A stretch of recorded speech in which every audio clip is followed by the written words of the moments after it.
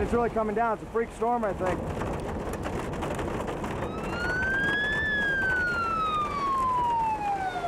Oh yeah, water everywhere. I think what happened is I flooded my engine. I could feel my car floating. It just all happened so fast. It was amazing. Oh, this is cold. The rain, the hail, the flooding, and now Yeah. this. Well, it hailed.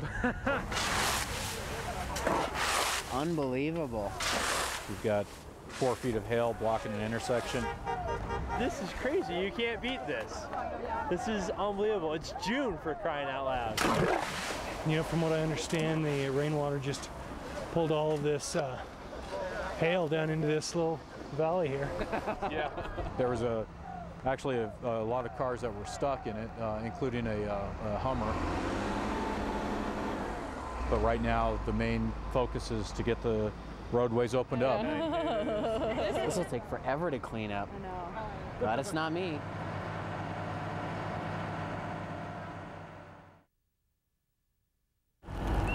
Things are ready to burn, and obviously they are burning, so we get things like this that happen. If there's any proof that nature works on her own schedule, it was here in the Poudre Canyon today. It's a pretty early start to the fire season.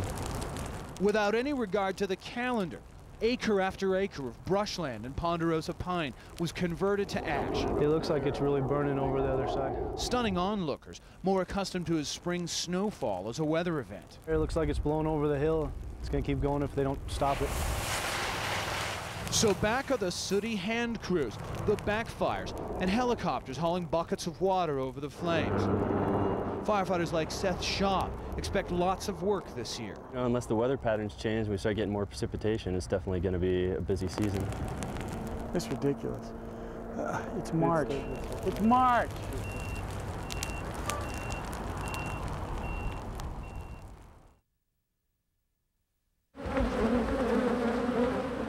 The hive wraps around a bed frame and dresser. Oh, yeah. For months, Paul Upsall and his family never even knew it was there. I came out with a can of Raid. I got about right over here, got stung on my cheek, and that was the end of that idea. Pretty scary. Upsall wants no part of the bees, but Larry Brown collects them. Okay, well, that's gonna be cute. The hive will be a great addition to his bee farm in Larkspur. But first, he has to gather it up.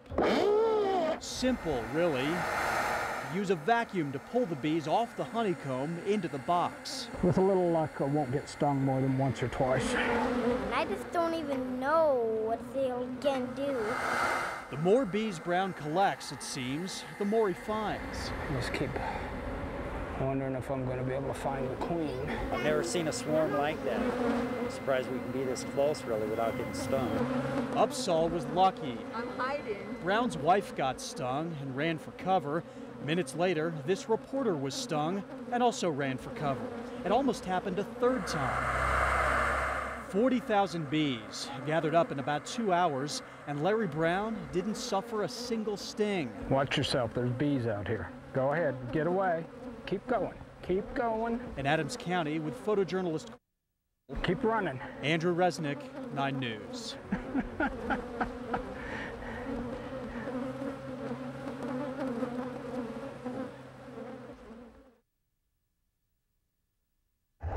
Once again, due to an FAA equipment disruption, Call it. We'll see. The wait. several arrivals and departures It hasn't arrived yet. may be delayed or diverted. It would be nice to get a little information. Please check with your airline for the plane's status.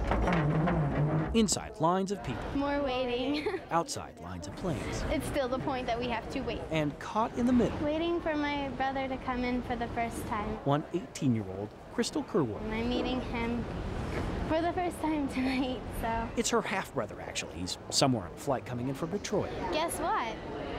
The plane's been delayed. And when you know it, it, like so many other flights, cannot land. Seems as if the radar's down. So, but what made him late then? Is he just circling around? I guess so, waiting to come down.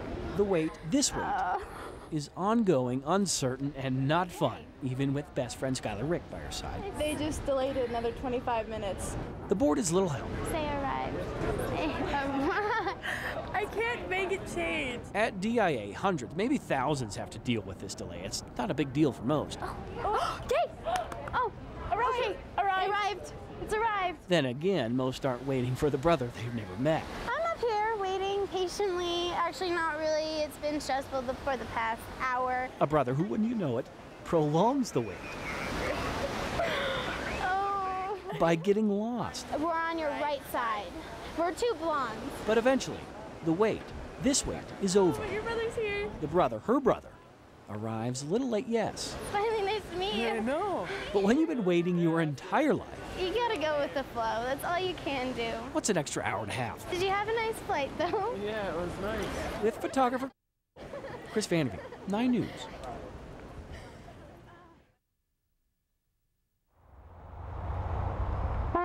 This is the healing field. What this field is, it's basically a large field of honor to honor everybody that has died in the war on terrorism. Each one of these flags is somebody's son, husband, daughter. Makes you stop and think. This tag reads, in grateful memory of U.S. Marine Lance Corporal Larry L. Wells, age 22. You couldn't help but take time to read the names and the ages of everybody that was here. And as a parent of children that are the same age, I feel the loss for them. In grateful memory of U.S. Second Lieutenant Jeremy L. Wolf, age 27, of U.S. Army Specialist Douglas W. Westmantle, age 28, Lance Corporal William J. Wizamonski, age 20. And I think it's just great to honor our dead. I mean, these people paid the ultimate sacrifice. I mean, it's the least we could do for them. This brings it home, makes us realize how lucky we are and how much we hope and pray this will soon be over. But I think that anybody that has been up here can't help but feel how powerful this is. And I don't see flags here either. I see soldiers standing.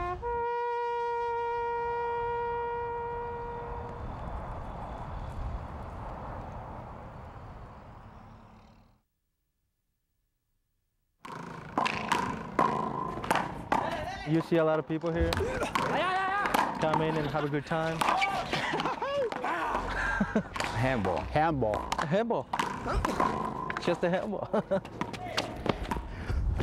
Shoot it! You just hit the ball against the wall and try to earn points. Like hitting the ball real hard. It's a pretty good game, you know. These are pretty much ping pong rackets, wood rackets. What we do is we cut up the end, put some tape around it so you can squeeze your hands in. It's a good exercise. I mean, you get tired, you sweat a lot. You can just hit it one after another, pop, pop, pop, pop, pop. It's a good workout, and it gets a lot of people together, you know. Señores, 12 rayas, 6 y 6. There's a lot of people. There's a lot of Mexican people that play this sport. Juego y queda uno. After 5 days working, it's nice to come over here and have fun, you know, exercise.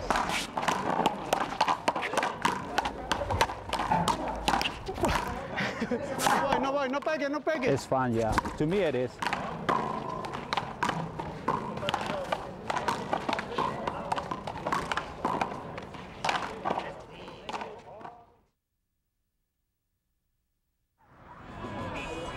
Welcome, runners, as you make your way up the road. We're ready to go. We're looking for a good time. This is the 26th anniversary of the Georgetown to Idaho Springs Half Marathon. Running for hours at an altitude of 8,500 feet. 13 miles, all downhill. Piece of cake. Does not necessarily bring to mind a piece of cake. Runners, ready, go! Specifically, a piece of birthday cake, which seems about as far away for some as the finish line itself. The first thing you see is the obvious. It's an older woman putting in the miles and trying to go the distance.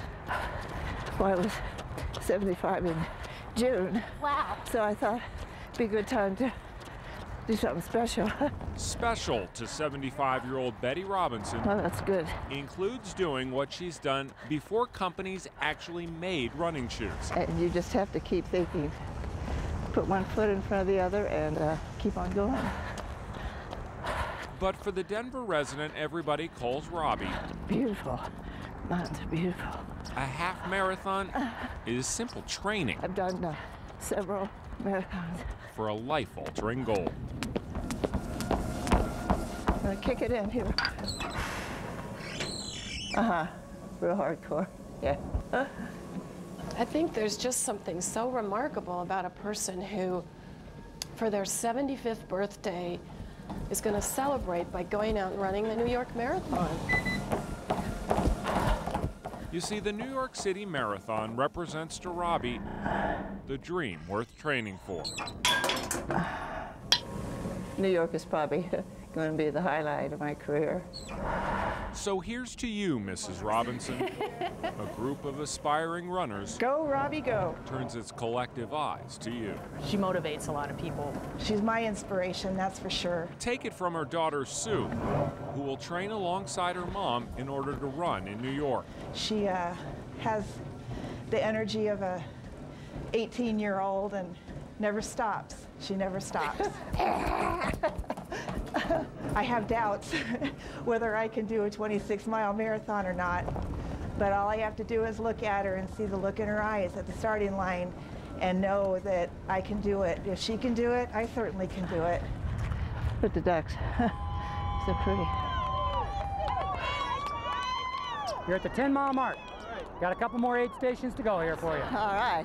Go, go, go. Go, go, go. The people along the race, they will be the ones to get you through. Robbie's the silver streak when she's out there. Robbie's not exactly tearing up the road these days, but she's certainly tearing down any stereotype anyone may have of people her age.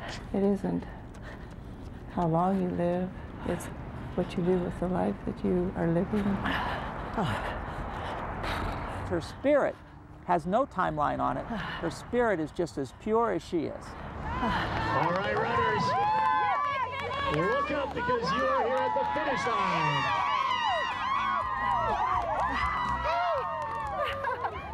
Congratulations! Oh, thank you. Well done. Oh, thanks. Well, you're just testimony to, doesn't matter what your age is, you can still participate in a great event. Exactly. It's a training run. The part-time nurse will train full-time for her upcoming date in the Big Apple. Those boots are made for walking. In Robbie's case, they're actually made for running. Getting there, one step at a time. Whew. With photojournalist Adam Schrager, 9 News.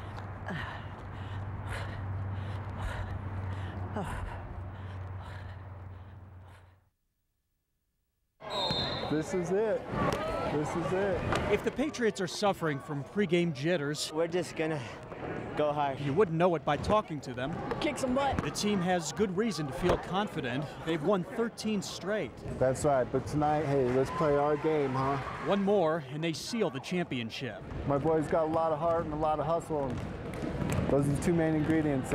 Calling the shots in his second season, Coach Lou Villano. The closest person gets the best shot, okay? To the kids, Coach Lou is the perfect leader. He lets everyone play the game, no matter their skill. 1, 2, 3. What the kids don't realize Lou's real cool. is how much they're helping Coach Lou. He's a good coach. The coach is a quadriplegic. Good job, buddy. He broke his neck in a car accident when he was 18. Turn around, guys. For the next 18 years, he didn't touch a basketball. It's okay. Then finally, his girlfriend, Sherry Spencer,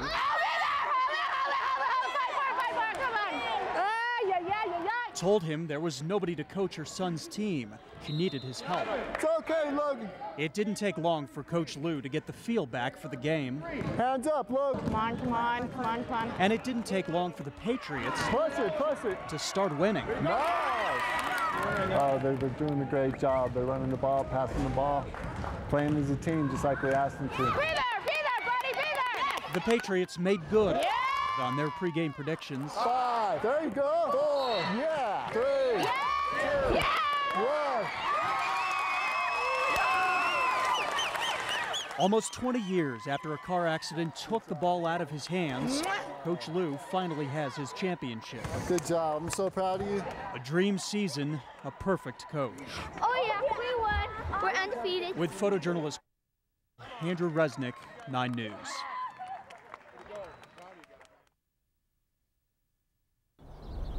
One flamingo, 2 flamingo. That's a lot of flamingos, huh? 3 flamingo, 4. They were very noticeable. Pink, plentiful, and tacky as can be. Over there, and over there. Very fun, yeah. They just make me smile when I see them. Blame this guy, 16-year-old David Wurzbacher. There was nearly 400 flamingos throughout the whole neighborhood. 397, to be exact, at 397 homes. He helped place them all. A bird-brained idea? Oh my God! A pink prank? A flamingo faux pas? You know, when we started, we had no idea that it would turn out the way that it did. As day slowly turns to night over our flock of flamingos, Wurzbacher is aiming to prove 16-year-olds aren't always up to no good. Mission is to find the rest of the flamingos. Part 1, getting them in. That took the last 2 weeks. Here's one right here. Part 2, getting them all back to one location on a school night, no less. Tonight, all of those flamingos will end up in their front yard. But up to no good, Wurzbacher is not. Here we are. The target of this bird barrage. Taylor!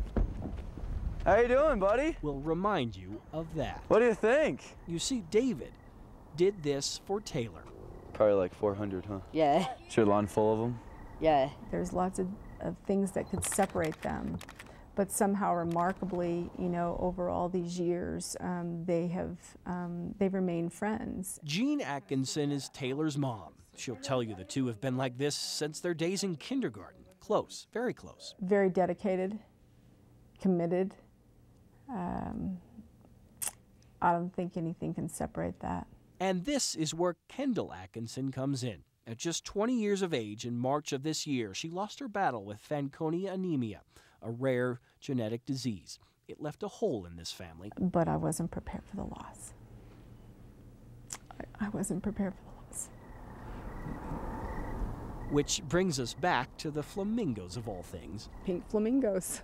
As a teenager, Wurzbacher decided to do what many teenagers may not decide to do. Happy birthday. He put a note on each flamingo he sent out, asking for donations. It's really overwhelming, truly overwhelming. On this night, he got them all back and made sure they ended up in the Atkinsons' yard.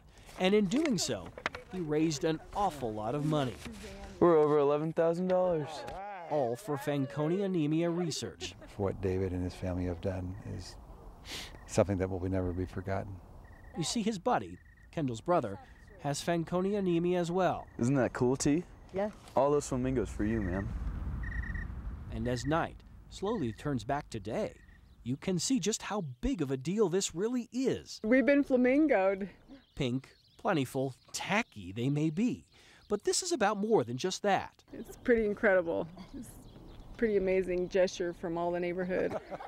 With photographer Chris Vanderveen, 9 News.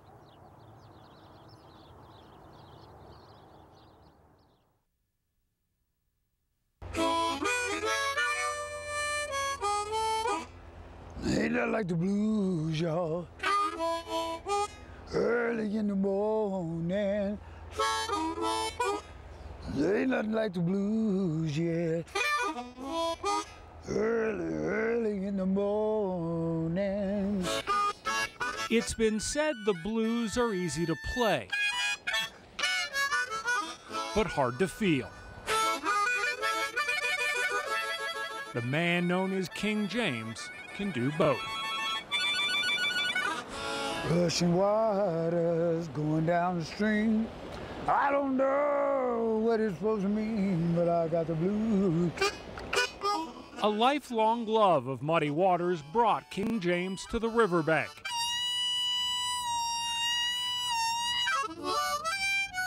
A lack of Ben Franklin's in any other bank You know the nighttime. leads him to gigs only a blues man would understand. I see you know the night time. Oh, I'm living the blues. Experiencing ain't the word. Oh, man, the blues. That's my neighbor, King James Fisher. He's the music man. Can't you see I got some stuff on my mind? He can play it, he can sing it, he can do it all. Yeah, baby. He is cool. Yeah, I got the blues. Day and night. Do-do-do-do-do-do-do. Blues just says it straight out. Let it roll, baby. It don't take one side or the other. It just tells you straight out the truth. And I'm lonely in a big, pretty city like Denver, Colorado. You see, as the seasons change, a pretty city reveals an ugly past for King James. Something's wrong with this picture. Pitiful, bro. Old man blues.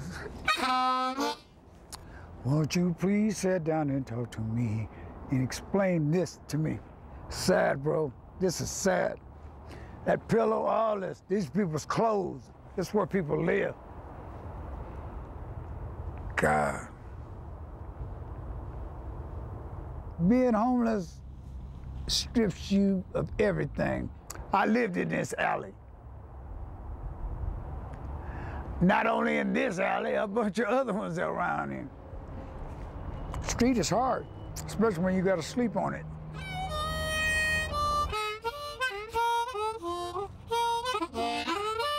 James Fisher has been clean, sober, and in low-income housing now for a couple of years. I play the blues because try to let the people know that I ain't forgot none of my friends out here. But in here, King James can make that happen. Here it comes. 1, 2, 3. Right now, I'm in the studio doing a brand new CD. Step a little closer, James. Is that close enough? I think he's got some talent and no one's given him a chance.